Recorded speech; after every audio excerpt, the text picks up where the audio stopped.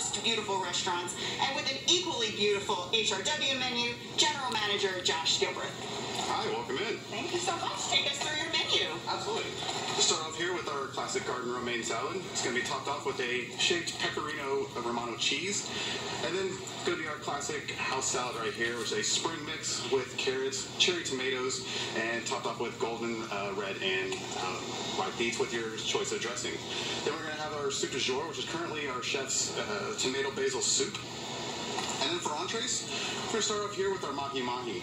It's going to be a cilantro and macadamia nut crusted, and then served with a pico de gallo grits with a avocado relish on top as well.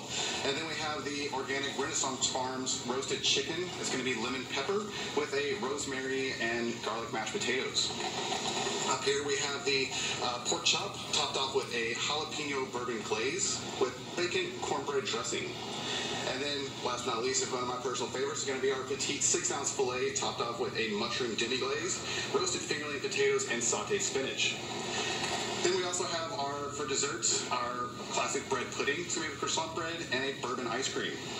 And then the German chocolate cake here is going to come with our toffee mousse and topped off with toasted pecans. And then the classic Brenners sundae, which is going to be vanilla ice cream, house-made brownies, topped off with toasted hazelnuts, drizzled with chocolate sauce. These look amazing. Now, is this your $35 or $45 menu? This is $45 menu.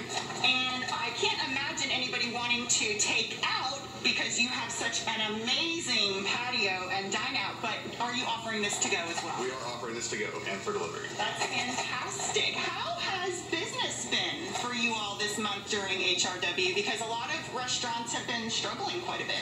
Business has actually been fantastic. We've been blessed to have the Blue Bar patio out here, and through the Houston Restaurant Weeks, we've seen a dramatic increase in business and guest demand. That's fantastic. Bringing business to restaurants is what my mother always wanted to do, and should we keep this going another month? What do you think, Josh? I think that's a fantastic idea. I think so, too.